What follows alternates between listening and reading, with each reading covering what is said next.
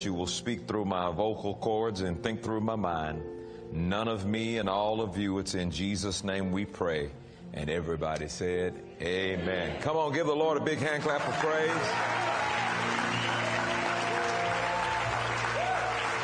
Amen. You may be seated. And if you have your Bibles, go with me to the book of 2 Chronicles, chapter 7 and verse 14. 2 Chronicles chapter 7 and verse 14. We're still talking about prayer, and tonight we're going to talk about prayer under the Old Testament versus prayer under the New Testament. It's a huge difference here. Prayer under the Old Testament versus prayer under the New Testament.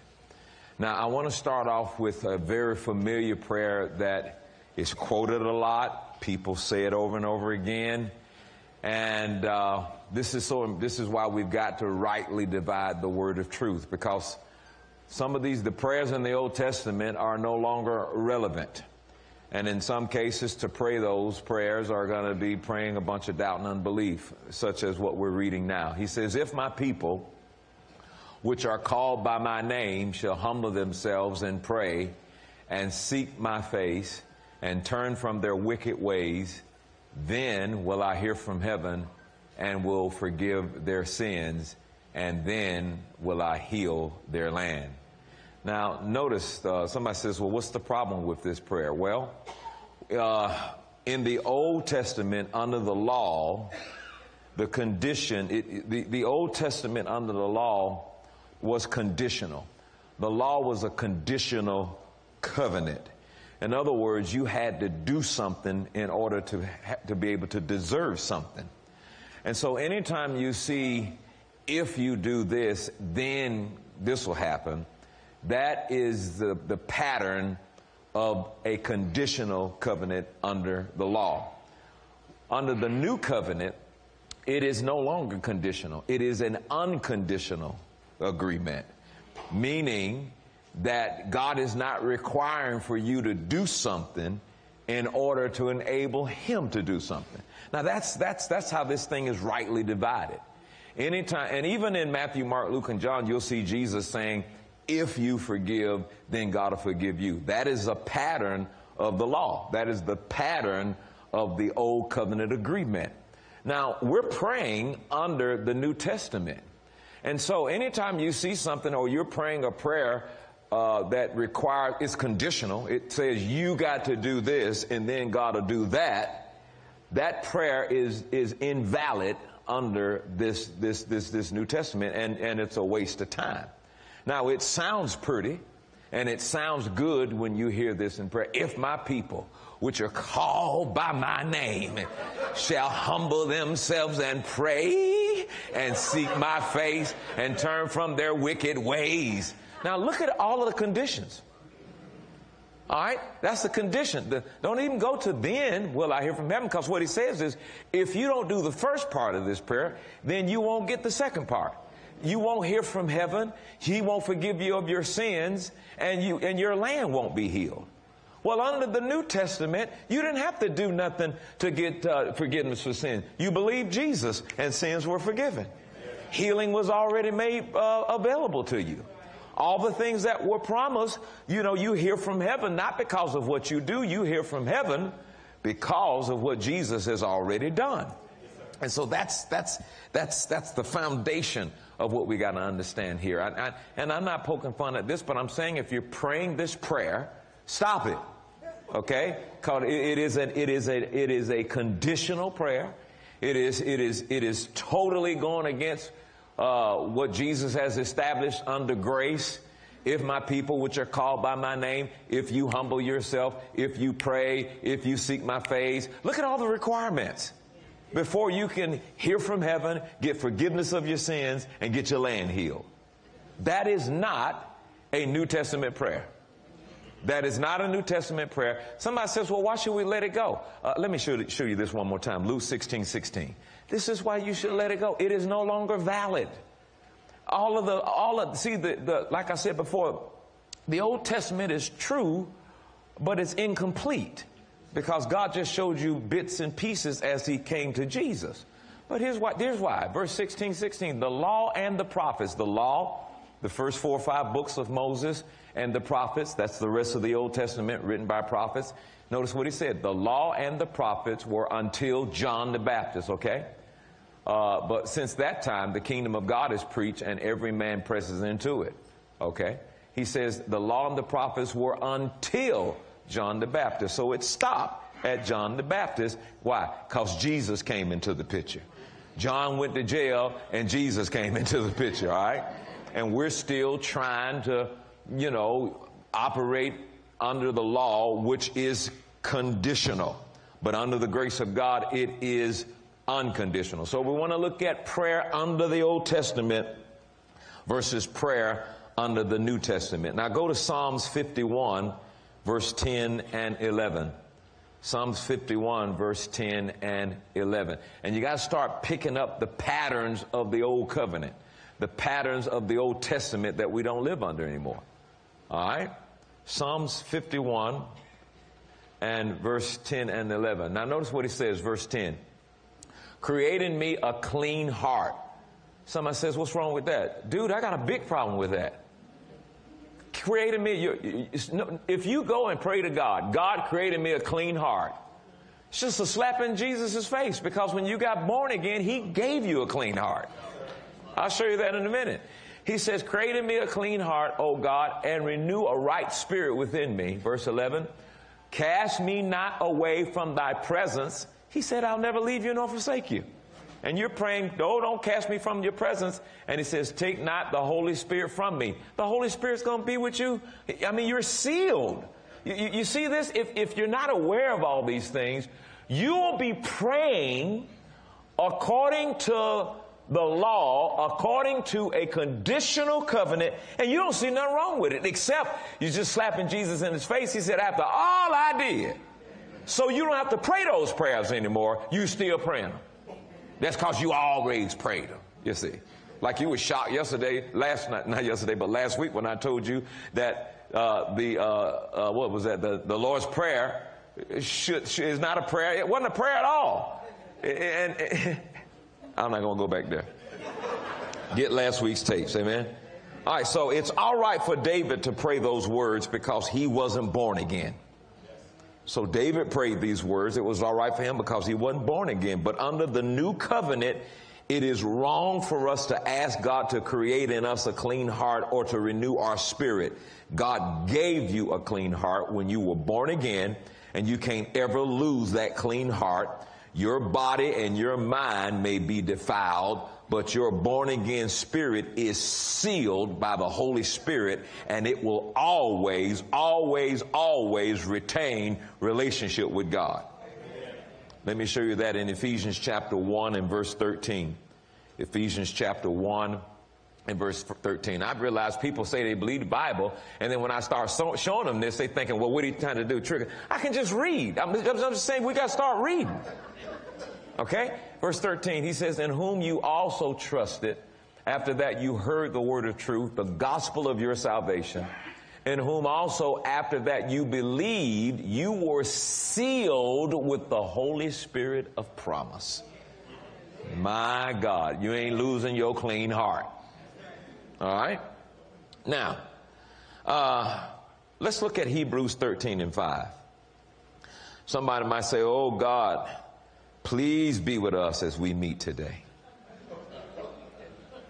Huh? Oh, Lord, we're at Bible study. Please, Jesus, please be with us today. Somebody said, what's wrong with that? It's again, you're slapping Jesus all upside the face, man. Look what he said in Hebrews 13 and 5. He said, let your conversation or your lifestyle be without covetousness, and be content with such things as you have them. Here it is. For he hath said, I will never leave thee nor forsake thee. And if he says, I will never leave you nor forsake thee, and you're saying, oh, please be with us as we meet today, look at what you're doing.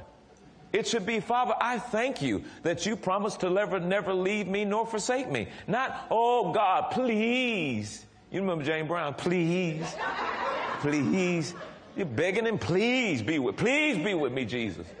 Please be with me. Which means you have no confidence in what Jesus has done. You have no confidence in what the New Testament and what the grace of God is, because you're still begging God to do what he's already done, trying to get God to settle what has already been settled. And you've got to know that, or you're going to end up praying a bunch of doubt and unbelief and just wasting time. All right, look at 2 Corinthians chapter 5 and 17. I mean, you came to Bible study tonight, you want some word, right? Amen. People get mad at me when I show them this stuff like this. They be like, well, what are you trying to say? I'm just reading. This is a Bible we say we live by. Let's read it. Figure out what it says. 2 Corinthians chapter 5, verse 17. Now, this is interesting. Therefore, if any man be in Christ, all right, once you got born again, you are in Christ. All right? He is a new creature. Old things are passed away. Old things are passed away. You're in Christ. Some things have passed away.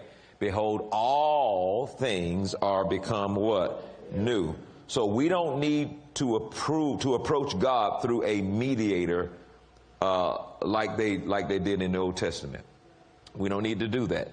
Why? Why do we don't need a mediator like they did in the Old Testament? Jesus is what? He is our mediator.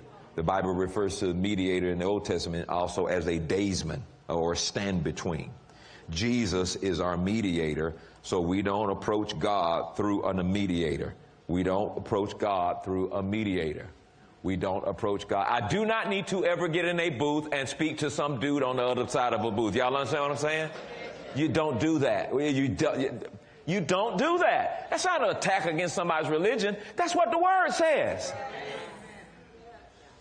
I don't need a mediator. But that came from a conditional covenant. That came from the law. Okay, they were needing a daysman. Didn't have one, but God knew that a daysman was going to come, or a mediator, and Jesus is my mediator. I pray in the name of Jesus. All right? I don't need to ask God to make me worthy. Amen. Oh, God, make me worthy. I'm not worthy to pray. Stop slapping him up the face again. Yes, you are. Jesus made us worthy. Amen. All right, now here's a big one. I said I wasn't going to deal with this tonight, but I need to. Daniel chapter 10, verses 12 through 13. Daniel 10, 12 through 13. Prayer doesn't have to pass through a demon. Amen. I explain that. You'll see it right now when I read it. Prayer does not have to pass through a demon. And you done prayed and ain't nothing happened, and then you start binding the devil. I believe a devil's just stopping my prayer. But devil ain't stopping your prayer. You keep saying stuff that Jesus has already done. That's what's stopping your prayer. All right, now here's where that came from. Because prayer doesn't have to go through a demon. Here's where it came from.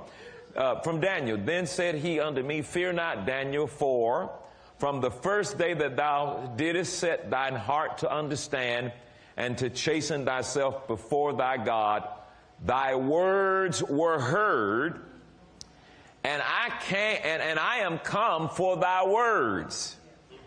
But the prince of the kingdom of Persia withstood me 21 days. But lo, Michael, one of the chief princes, came to help me and remained there with the king of Persia. And I don't know all about that. But Jesus wasn't there. You got Jesus now. You got Jesus now. And ain't no demon going to be stopping your prayer. Prayer doesn't go through a demon, glory to God. The prayer goes through the name of Jesus, praise God. Well, how come it ain't happened yet? It probably don't need to be happening right now. God does not work on our time clock. He's not a microwave Jesus. Are you listening to me? Now let's go to 1 Corinthians chapter 6, 19. 1 Corinthians chapter 6, 19. Notice something here. And this is, somebody says, well, I got to pray so hard. I got to make sure my prayer reach heaven. Well, your prayer don't even have to reach your nose. Why? Verse 19, he says, what? Know you not that your body is the temple of the Holy Ghost which is in you, which you have of God, and you're not your own. I have the Holy Spirit right here. I have a Holy Spirit right here. I don't need to scream trying to get God to hear me. I don't need to get repetitive trying to get God to hear me. My goodness, man, he right here. He right here. He right here in your conscience. I mean, you remember one of the sessions I taught about how meditation is a form of prayer? Yes, and how when you can through with your thoughts. You remember several times in the New Testament, the Bible says, and Jesus knew their thoughts. Okay? So if Jesus in the physical body knew their thoughts, and the Bible says, Jesus says, if you've seen me, you've seen the Father. You're not going to be more powerful because you scream the loudest.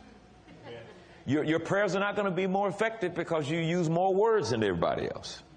See, a real bona fide prayer life is recognizing what Jesus has done in this new covenant, and that he's ready to commune with you. He's ready to walk with you and to honor your prayer life. The purpose of prayer is simple. It's a relationship with God. It's a relationship with God. It is fellowship and communion with Him. That's the purpose of prayer. But we've made the purpose of prayer out to be when I need something, then I'm going to use prayer to try to get God to do it for me. That's not prayer. That's not prayer. And we've gotten prayer, and we changed God's name to Jimmy, and we use prayer to say, gimme, gimme, Jimmy, Jimmy. And that's not what this is. This is about a relationship with God. Prayer is not a monologue where you do all the talking. Prayer is a dialogue where you speak to God and He speaks back to you. It is communing. It is communion. And if you're basing your Christian life on, well, I ain't got what I prayed for yet, so I don't know if there's a God. I don't know if I can serve a God that won't answer my prayer. Do you think you're hurting God's feeling? God doesn't need you to be to be who He is. Seriously? You're the one who got a flat tire, and you're the one stranded on the side of the street. You need God to help you. God don't need you to help Him. I remember when God said, He said, I own the cattle of the... He said, if I was hungry, I wouldn't ask you. He says, but why? Because I own the cattle of 1,000 hills. Why would I ask you? You need to be asking me. And somehow we get this attitude like we're going to upset God because we decide, well, if He didn't give us what we wanted, when we wanted it, and like we asked and all that kind of stuff, then I just don't believe Him. Tough luck, sister. You better get it straight before this thing comes to an end and you end up in hell because of your unbelief. You didn't go there because of your behavior. You went there because you wouldn't believe. Some of y'all look at me. What the heck done got on you tonight? I'm talking about, if you're going to live by the Bible, then this is what it is. And we got to confront these prayer fables. It's comical. In heaven, they're looking like, if Jesus were to come to some of our churches, Jesus would have to stop and ask the ushers, what they doing? Well, I don't know, Jesus. They say they have in church. Ain't none of this going on where I'm coming from. Yes. Wow. Look at Matthew chapter 10 and verses 1 and 8. I want to show you something here. Sometimes when we have to use our authority to command sickness and to cast out devils, that's a type of prayer too. A type of prayer where you're praying your authority or loosen your authority. The word authority means the right to command. And so you have been given Luke chapter, where is that at? 10, verse 19. He says, I gave you power to tread over serpents and scorpions and over all the power of the enemy, and nothing will by any means hurt you. And so you see in Luke 10:19 there that uses the power twice. First I gave you power or authority. Authority, that's the right to command. And then the second power is ability. He says, I gave you authority or the right to command over all of the ability of the devil, which means he's not telling you what to do, you telling him what to do. Okay? And he says in verse 10, and when he had called unto him his 12 disciples, he gave them power against unclean spirits to cast them out and to heal all manner of sickness and all manner of disease. Now, I'll tell you the path that I'm on right now. I believe that we're more than what we know, and I believe we have untapped power that we don't quite know how to turn on. And the reason why I believe it, I'm doing a very controversial study. I'm free from people, and I'm going to release it. Okay, I'm studying all of the wars, all of the battles, slavery, the Spanish Inquisition, everything as a result of what happened on January the 6th. I'm like, okay, let's talk about this. You know, the one thing that all of those things have in common? They all did it based on Scripture that was taken out of context. Every bit of it. All did it from Scripture taken out of context. Yeah, slavery was strictly all about, you know, you see those things in the New Testament about slaves and stuff. I don't even read that. You got to understand, Paul got what he got on the road to Damascus, and he had to grow too, just like everybody else. And you could see his growth. There were certain things he was saying was okay, and then you keep reading on, then he changed his mind, and he continued to grow. Ain't no way in the world you're going to justify slavery because you found a scripture in the Bible and took it out of context. Okay, but that's the same way wars were fought. That's the same way the Crusades were fought. Millions of people died now, I'm a historian. I love that. And millions of people died based on Scripture taken out of context. And here we are in 2023, and somebody around here right now basing what they're doing on Scripture out of context. And this is why I stay on this. That we got to start reading this Bible in context, or somebody going to take it out of context and use it to justify some wickedness.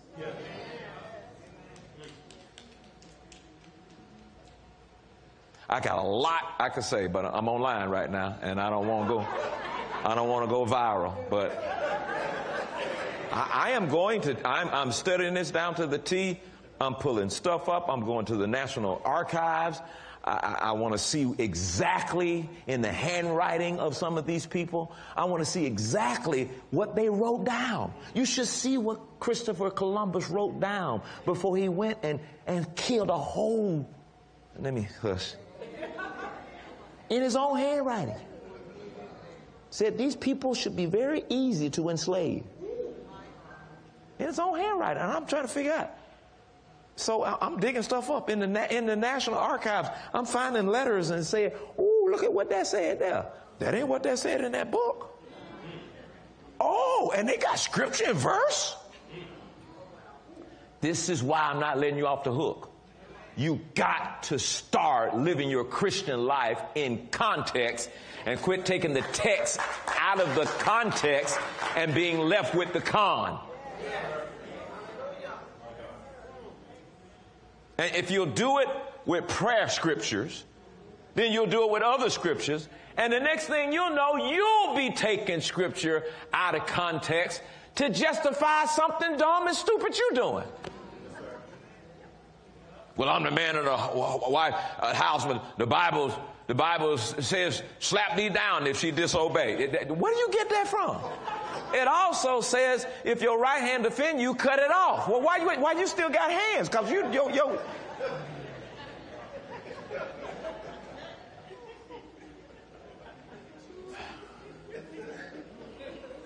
I apologize. I ain't trying to start no trouble. I'm just, I don't know how long we got on this earth. I don't know how long you got on the earth. I just want you to hear the truth before you see Jesus. And listen, so you won't go up in heaven with all that tomfoolery. And so in my morning walks, God has been challenging me to think.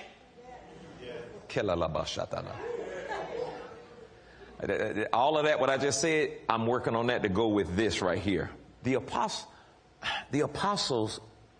were with Jesus, and Jesus was telling them some things. But Jesus said, I have so much more to show you, but you can't bear it now. See, you just... Oh, God. I have so much more to show you, but you can't bear it now. But I'm going to send the Holy Ghost. And he is going to lead and guide you into truth that I couldn't tell you at the time. He is still leading and guiding us into truth that might not be written right there. See, y'all freaking out now. See, you're freaking out. Because anytime the Holy Ghost wants to say some things to you practically. He wants to say some things to you specifically. He wants to show you things to come. They'll line up with the word, but he's trying to take you a little deeper, but you won't go no deeper because you're still stuck with the elements, the elementaries of the Logos written word, when he's trying to expand and deepen your relationship with him through the spoken rhema word that comes from the Spirit of God. But you don't want to let you're stuck in elementary school. You're scared. Well, I ain't scared no more.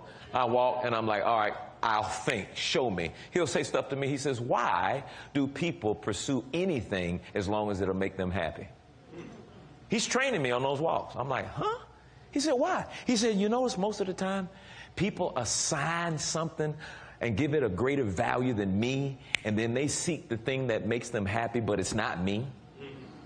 He says, you know what just happened? They just entered into idolatry and they don't even know it. They have declared their dependence to something with greater value than they give me. And then they say that they trust me, but they end up trusting the thing they assigned the value to as long as it make them happy. So should happiness be the ultimate goal? And I'm sitting there like, God, you blowing my mind. Where are these scriptures at? Now, you're in the Bible right now. Just keep going. I was like... Well, what chapter and verse? Ain't no chapter and verse. I'm trying to talk to you. Think. And then after I finish thinking, then he'll show me what he was doing in the scripture, but didn't have time to unfold the whole thing out. Does God want you happy? Yes, he wants you happy. Does he want you happy even if you have to give a greater value to something else other than him? No. Happiness at all costs. And I started thinking, oh, my goodness, are there going to be people alive today that will follow me as I lead from the future instead of from the past?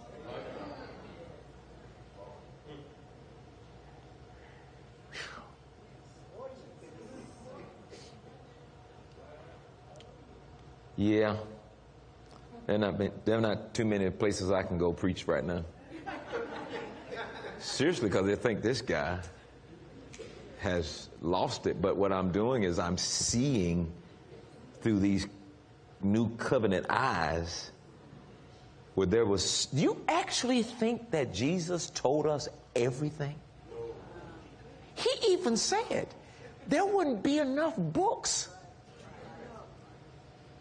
And we think that we got everything here. And then the sad part is we're not really going back and looking at, okay, so who gave us the Bible? Who put it together? Be careful. Where did it come from? Historically speaking, where did it come from? I'm not going to talk about that right now. That's not saying that something's wrong in there. I'm just saying you have to read it carefully because some of the translators elected to use certain words instead. That's why we're always having to go back to the original Greek and the original Hebrew and discover that ain't what that meant. Like where the Bible talks about the tree. And he says, you know, whatever tree don't bear fruit, he'll cut you off. And you think, well, God dog, he done cut me off. And you know, when you cut a limb off, it dies because it ain't connected to the thing. That ain't what he was talking about. The original word there is arrow, which means whatever branch is not bearing fruit, he will bear you up, hold you up, and support you towards the sun like a good vine dresser until you're able to bear the fruit that you're not bearing. Are you following what I'm saying? Stuff out of context, like Hebrews 10 and I think it's 24, where it says, you know, if you sin willfully, then there's no more sacrifice for your sin. And all my life, I thought, well, you know, oh my God, I sinned. It was willful. Well, wait a minute. Every sin is willful. What sin is not willful? When you slap somebody, what you going to say? Oh, I made a mistake. That wasn't willful. When you cuss somebody out, oh, I did that. I slipped and cussed out. That wasn't willful either. Every sin is willful. He's not talking about that. In proper context, what he's saying was Jesus became the sin offering for all mankind. And if you willfully go and get animal sacrifices and make those sacrifices, he says that don't work no more because Jesus is the final sacrifice. And if you don't choose Jesus, then there remaineth no more sacrifices for your sin because Jesus is the sacrifice for your sin. And it pumps condemnation. It ain't nothing wrong with the Bible. It's those who don't know how to rightly divide it and rightly interpret it between what is of the unconditional covenant and what is of the conditional covenant. And if you don't know that, then you'll keep praying the Lord's Prayer thinking something's supposed to happen. The Lord's Prayer is an outline showing you how to pray. You remember the question? Lord, teach us how to pray. And Jesus says, all right, outline 1. Our Father, which art in heaven, hallowed be thy name. That means come in with worship and praise and hallowed his name. You are Jehovah Jireh. You are Jehovah Mekaddesh. You are the mighty God. It's a praise sandwich. Read the Lord's Prayer. It's start off with praise and worship, end up with praise. And in between, Lord, that's the manner that we pray in. But we want to still stay stuck in tradition and religion. You can tell I'm free. Because if I wasn't free, there ain't nowhere in the world I'd be saying this and knowing it's online. If I wasn't free, I wouldn't be preaching grace. It's just we don't have much time. And we still fooling around with tradition. There's nothing in the Bible that justifies you hating somebody because of the color of their skin. None. None. There's nowhere in the Bible telling you that one man's smarter than another man because of the color of his skin. None. That's stupid. That's tomfoolery. That's just like saying that your white Mercedes is better than my black Mercedes because it's got a different paint color. This just is stupid. It's getting ridiculous. It's becoming, we got to be careful. We're becoming almost laughable.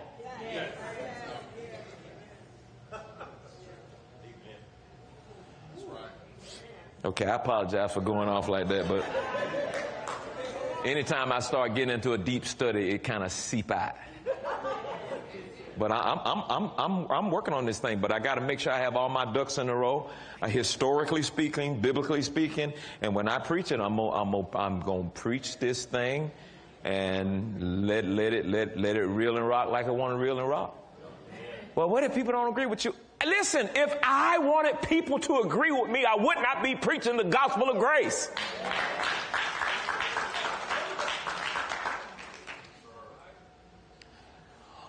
All righty then. So, we have authority. He gave us authority to cast out unclean spirits. Well, I don't believe in unclean spirits. Nobody cares. There are unclean spirits. The Bible says so. Nobody cares if you don't believe in it. That's you. You know, I don't believe that's your real hair, but nobody cares. Nobody cares. Nothing's going to change because you disagree. We think that the whole world's going to change because I don't agree. Everybody has an opinion. You're either going to live by your opinion or you're going to live by what the Word of God has to say. You're going to live by how the Spirit of God leads and guides your life. Heaven doesn't care because you say, well, I disagree. I don't believe in no unclean spirits.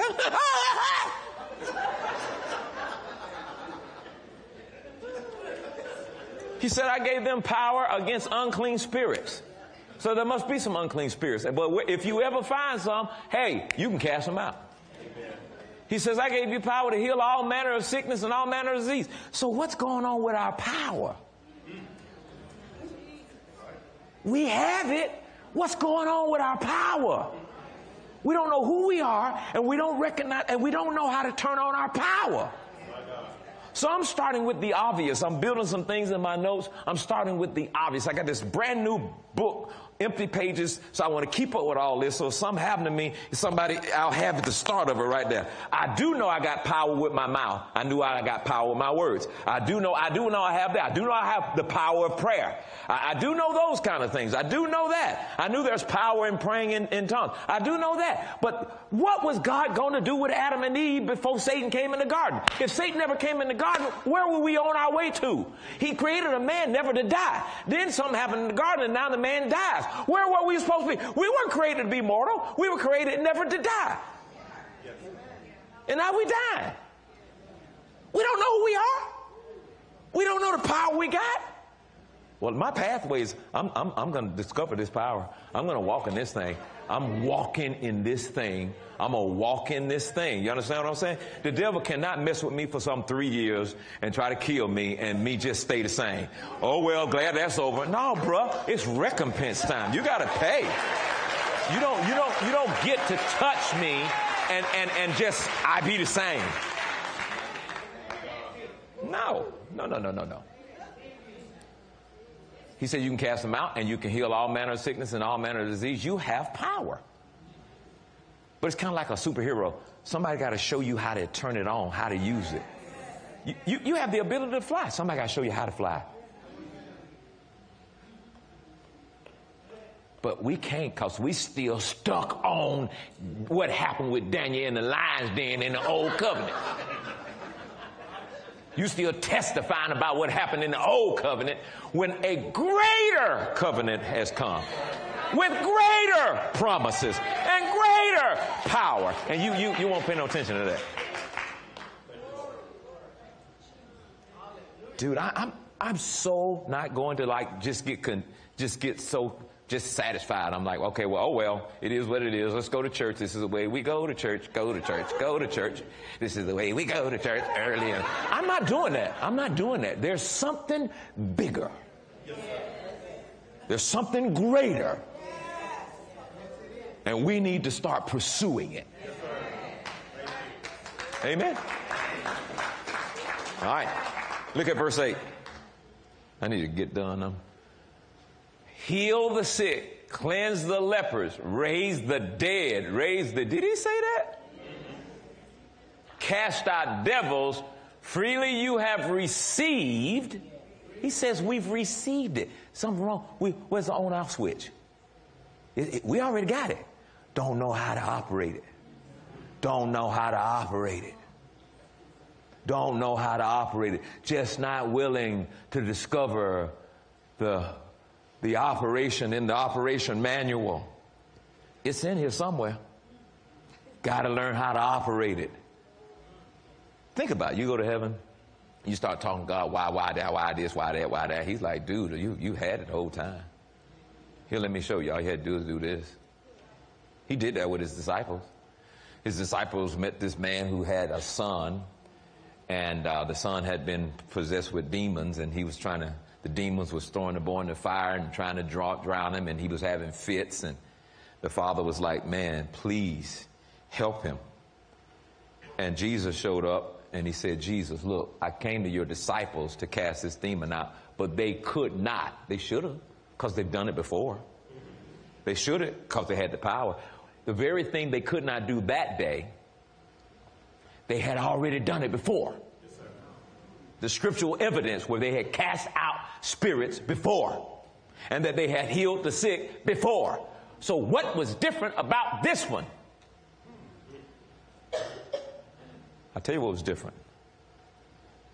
They kept considering what they saw. Convulsing, throwing up, body bending all kinds of ways. They're hearing that demon, seeing that demon, and they were considering it more. And then when Jesus showed up, and the boy's son had enough nerve to go to Jesus and said, if you can. Jesus like, what? If? Do you not know who I am? Who you think you're talking to? If? And he's like, oh, how long do I have to be with y'all before y'all get this thing? And went up there and said, come out. And the demon came out immediately. The boy was set free. And the disciple was like, so they didn't say nothing right at that part. They just kind of like, you know, come on, let's get with Jesus for a minute. They got with Jesus. They said, Jesus, can we ask you something? Yeah. How come we could not cast him out? And Jesus says, I don't know. All you needed was faith the size of a mustard seed. You know how small that is? But you want to know the answer to this? He said, this kind cometh not out except by fasting and prayer. And the church world thought he was talking about this kind of demon. Think about that. He gave you power to cast out demons, and now you got to go and do something to earn the right to cast it out. So you got to go and fast to cast the demon out. He wasn't talking about the demon. He was saying this kind of unbelief. Unbelief short circuits power. That's a start. Unbelief short circuits power. Well, how did I get to unbelief? The thing you give attention to the most. The thing you consider the most. You don't consider the word. You don't give attention to the word. Your heart becomes hardened to the word. Even though you read it every now and then and say, oh, I believe that, but you ain't spending no time with it, so your heart becomes hardened to that. And the thing you give attention to and pay attention to the most, that's what you're flexible and ready to do. And that's what happened to them. Their power was hijacked by what they considered and valued more than God and his promises. Well, that explains what's going on with us. We getting hijacked 24 hours a day. People, thank God you're Christians and you're here, but folks who ain't saved, they don't believe nothing. So there you go. And you're surrounded by it. And so the power ain't working because of what you're considering. Wow. So when I loose my authority and I say, in the name of Jesus, be healed, that's an authoritative prayer. I am loosing my, that's an authoritative prayer that God will honor just like he will meditation, praying in tongues, all that. In the name of Jesus, no storm will injure my house because God has commanded the angels to watch over me. You going around, I don't want to hurt your feeling, but and I know, and I can prove it, but I ain't got time to. The Bible says angels hearken after the voice of the word. He's talking about the word of God. God had already commanded the angels and told the angels what to do. Your job is just to receive what he said and believe it. In the name of Jesus, I am protected because angels, you know what God has already commanded you to do. You watch over me because God commanded you to do that. You busy going around, angel, when I go to the grocery store, you just better make sure that when I come up there that they let me have all these groceries for free. What's the matter with you? And we playing these little church games. And people, It's over. These fables are over because God's got a remnant of men and women on this earth that will go in, rightly divide the word, spend time with God, hear a rhema, and they'll get up and preach the truth. All this other stuff, if my people which are called, all that stuff is over because all that stuff got to be fixed as we go towards the future. So I don't know how much time we have towards the future. So what God will do with some leaders is he's going to have them to lead from the future. So the stuff that's going to be in the future, he's going to have us to lead from the future to kind of help prepare the way as it goes. Jesus did that in Matthew, Mark, Luke, and John. He was leading from the future. He said, up until now, you've asked me nothing. But there's coming a time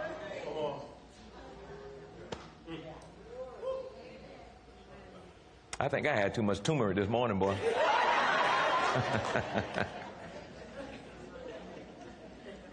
Taffy and I, we're just like done with these fables. Done. And then when you come to church, some people come to church just to hear what they already know. Yes, sir. And when they're challenged to think, I don't know about what Pastor Dawes said. I don't know about that. I don't know about that, man. I don't know about that. Then nobody tell you not to tithe. You can tithe all you want to. You can continue to do just what's required. Or you can break out of that and come on over here to the new covenant and start giving generously so that you won't be in bondage to any system that falls that you were dependent on. Yep. Sometimes, Pastor, what's going on with you? I am so fed up with religion. It's just, you just represented an opportunity tonight for me to just let her rip. That's all.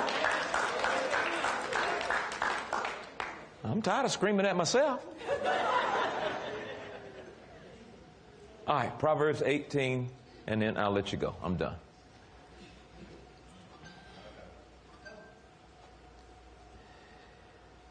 Proverbs 18:21. We should not spend 5 seconds in faith and 45 minutes in unbelief rehearsing the problem. We should not spend 5 seconds in faith and 45 minutes in unbelief rehearsing the problem. Oh, Lord, I'm sick. Oh, Lord, I'm sick by pain. And you know how bad the pain is, Lord. And Lord, I'm sick and I'm broken. I'm broken, I'm sick, I'm Jesus. And now I'm sick and I'm tired and I'm tired and I'm sick, Jesus. Help me, Jesus. I'm just so tired and sick and tired. These children getting on my nerves. Oh, Jesus. I can't stand it. My hair coming out, everything going on. I'm just fed up with it. I'm tired of poking beans too. Lord, bring some steak. What are we doing? There are people that pray like that. You know it. Some of you used to pray like that. Spend 45 minutes rehearsing the problem.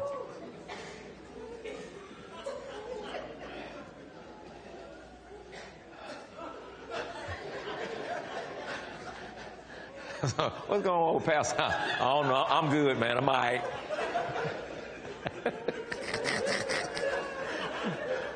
My wife probably at home like, boy, what's wrong with you?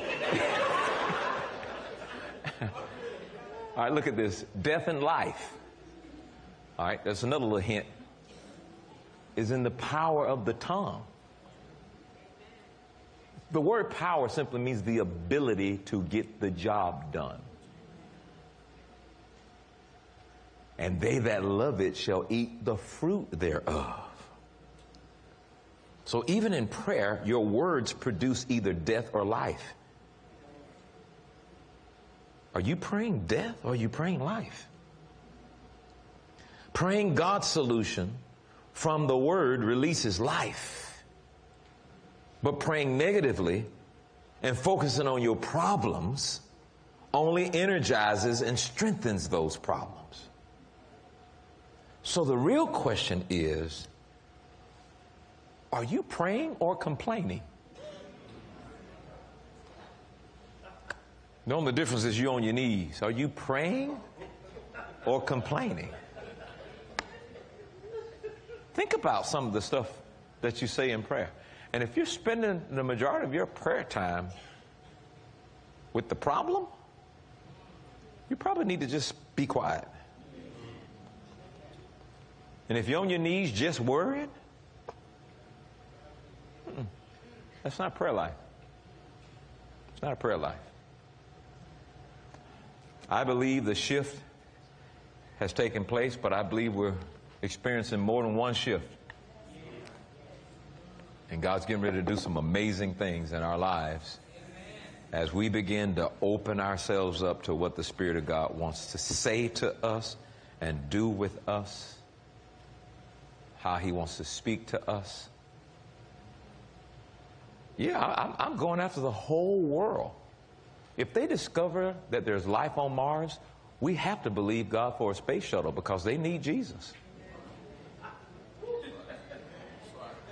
Think about something. You wonder, well, if there's life out there. Yeah, there's life out there, but I don't believe it's like us. God made man in His own image and breathed His essence into a physical body, gave him eternal life. And I guarantee you, ain't nothing like us in the universe.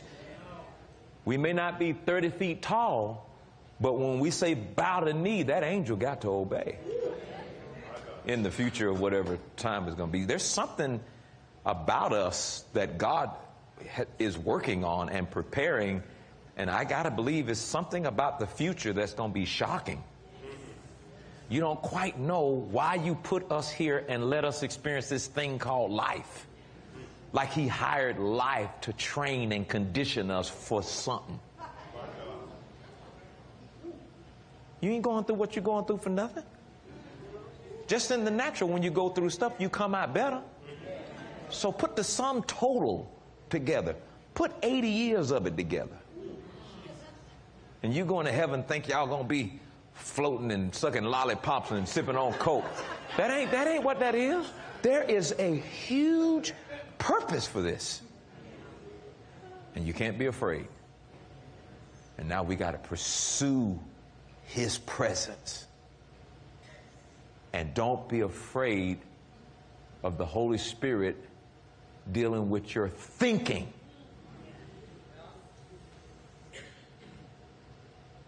And your thoughts. Well,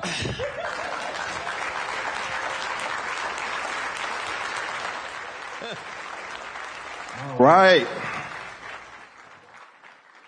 Now, y'all know that word was a lot better now. Come on now. Give it up.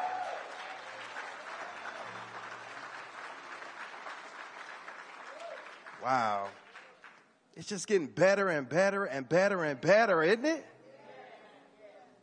I tell you, reading scripture from the right context and rightly dividing it is a game changer.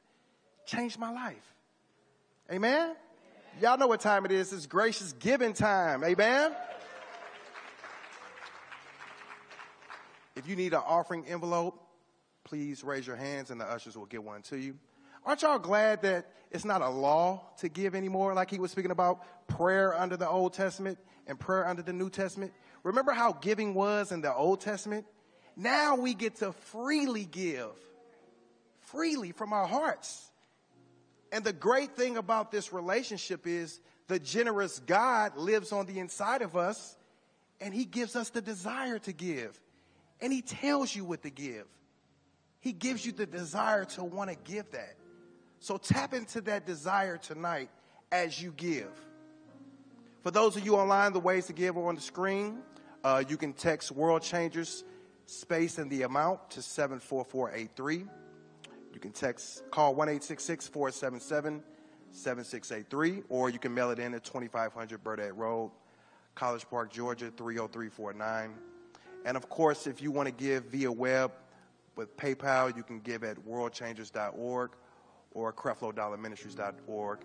And of course, the last but not least, if you want to give by way of QR code, you simply put your phone up to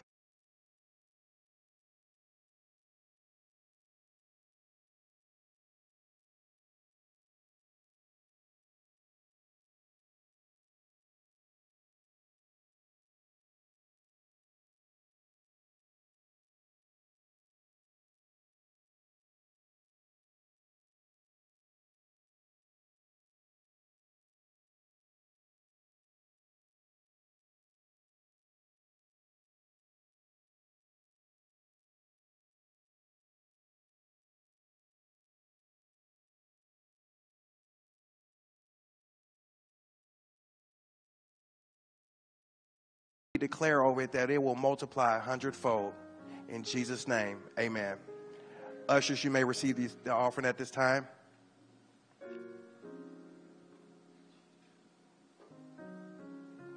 Now at this time, if you've never received Jesus Christ as your Lord and Savior, one of the things I want you to think about tonight is everything that we learn and we experience is because Christ lives on the inside of us.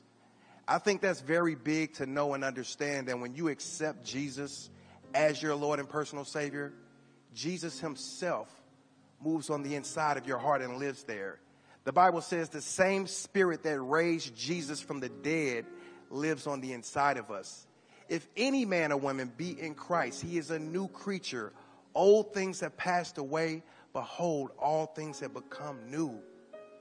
This means your spirit is new, and it's just like Christ. It's perfect just like he is. So I want you to think about that. If you've never received Jesus, you're missing out on Jesus living on the inside of you and having a personal relationship with him. So we're going to make this prayer very easy because Jesus said my yoke is easy, and we're going to make this prayer easy. If you've never received Jesus as your Lord and Savior, repeat this prayer after me. Father, in the name of Jesus, I realize that I'm a sinner. Right now, I repent for my sins. Today, I make you Lord of my life. I confess with my mouth and believe in my heart that you died for my sins. Now save me and help me get to know you. In Jesus' name, I declare that I'm saved. Amen. Come on, y'all, let's give it up for those who got saved today. Praise God. Praise God. If you just prayed the prayer of salvation with me today, text the keyword I'm saved as one word to 51555. Provide your name and email address, and we will send you a free ebook as a gift to you today. Amen. All right. Get to know him. Come on, y'all. Let's stand so we can dismiss.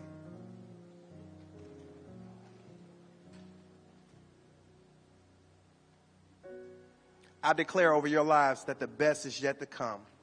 The best of wealth, the best of health to overtake you and your families.